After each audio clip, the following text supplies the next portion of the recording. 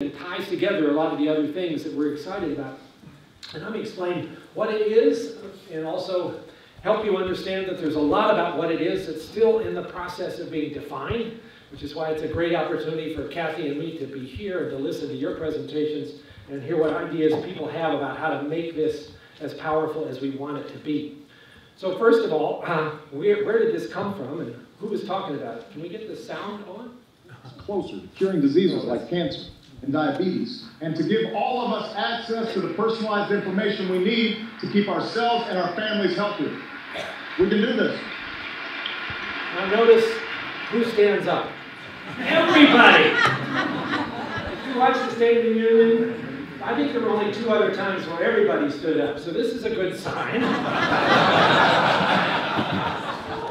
That this is not a partisan event, and there aren't too many in Washington that can claim that. So, now that was January 20th, 10 days later in the East Room, the President announced more details about this. Harold Varnes and I put in the online version of the New England Journal a description, more scientific and medical, about what it is that this initiative aims to achieve, which I hope you've had a chance to look at. But let me walk you through what the pieces of this are as we currently contemplate them.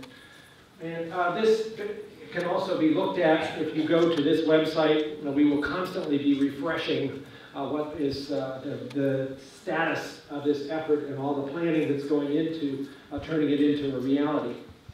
The concept, of course, is not new. I mean, if you go to the optometrist, you expect you're going to get eyeglasses that are actually for you and not just the generic person. If you need a blood transfusion, you probably want that to be matched to you, and we've been doing that for almost a century. But I think the prospects for doing this on a broader base have come along in a very exciting way, and it's still the case that much of medicine is one size fits all, and we'd like to change that if it's going to improve outcomes. And that includes such things as genomics, of course, but also other kinds of technologies, access to electronic medical records, the M-Health revolution, and so on. The National Research Council report in 2011 focused particularly on this and focused on the term precision medicine as a way of capturing the idea, and certainly got a lot of people in the scientific community interested, but I'm not sure it had a lot of legs at that point. What we need now is a development of a rigorous research program to provide the scientific evidence to turn these concepts into reality. And to do that, and an explicit goal of all of us, is to try to recruit some of the best and brightest of this current generation of scientists to come and join this effort. Just as with the Human Genome Project, the success of the effort was not just having a vision about what to do, but it was luring all sorts of smart people to come and share that, and then to put their best talents into making it happen. Because what we're talking about here is truly audacious, and it's only going to succeed with that kind of talent coming on board. Now, some might say this is not a new idea. In fact, this is a paper I published in May of 2004, the case for a U.S. prospective cohort study of genes and environment based upon a working group that we put together at NIH to try to argue for the benefits of this and to see exactly what it would take to do so. So this paper came out, and let's just say timing is everything, and well,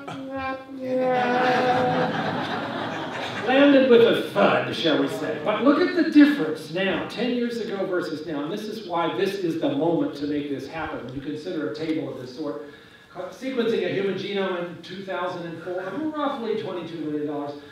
We've come down a bit since then. Amount of time to do it also profoundly dropped.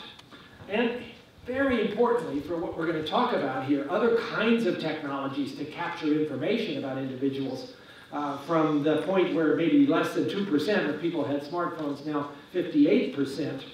EMR adoption just really kind of getting going 10 years ago. Now greater than 90% of providers have this. And computing power, which we need, also going up. So putting all that together, 2004 was probably not the time. 2015 is. And I think that's a strong reason why the President of the United States, who really got deeply interested in this and did a lot of homework, decided to make this the #1 scientific priority in biomedical research in the last couple of years of his administration.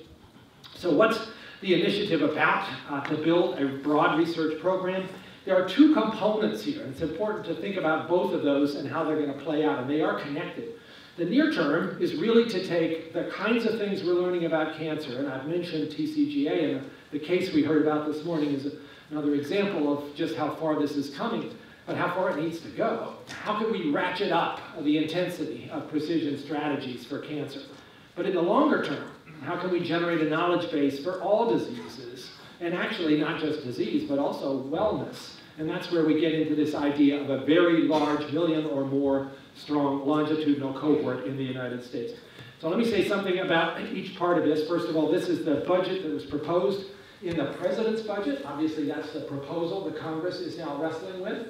The House appropriators had a hearing on Tuesday where I and 5 of my institute colleagues appeared, and there was a lot of discussion about this, and I think it was fair to say a lot of excitement on the part of the House appropriators of both parties about what this could potentially turn into.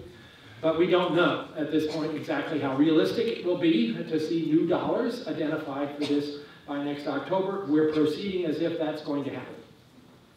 So the near term, applying the tenets of precision medicine to cancer. Certainly we already are seeing trials emerge from the National Cancer Institute like MATCH and LungMap, which aim to do this business of connecting the genomic findings in a tumor with the therapeutics that are offered to the patient, trying to do this in a fashion that is targeted drug therapy, sort of the smart bomb instead of the traditional chemotherapy, which is more like a carpet bomb.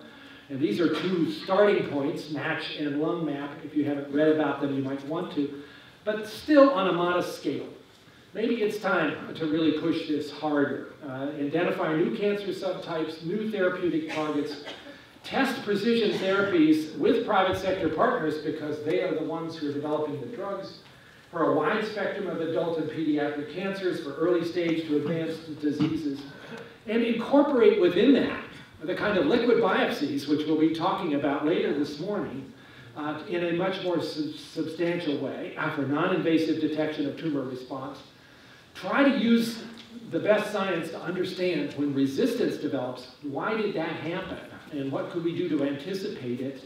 Because there's lots of stories of stunning responses to single targeted drugs in various solid tumors, unfortunately often followed by reports of relapse as the cancer becomes resistant. How do we anticipate that? What do we do about it? One way, of course, is not to stick to monotherapy, but really try to move this approach into combination, which is, I think, the future, but a very difficult future to see how you're going to carry that out in a way that you can anticipate what FDA is going to try to do with the data when you have patients who are in multiple different combinations. How do you actually decide what worked